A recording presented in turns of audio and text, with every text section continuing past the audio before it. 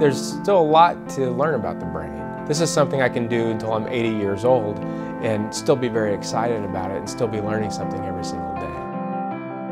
More practically speaking, I just love the patients. They're inspiring, and you see miracles. There are kids that just really amaze me, where you think that hope is gone and it just blows you away.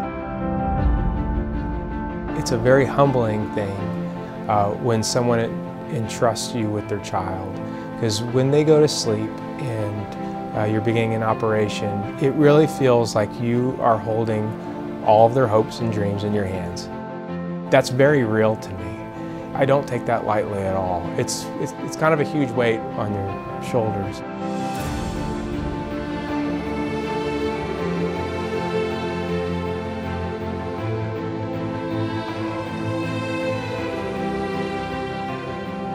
My wife and I have 4 daughters.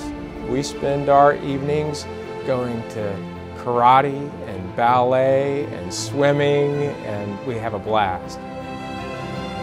I like to be outside. If I get a chance on a weekend, I'm out in the woods. I like to fish, I like to hunt, try to get out in the garden.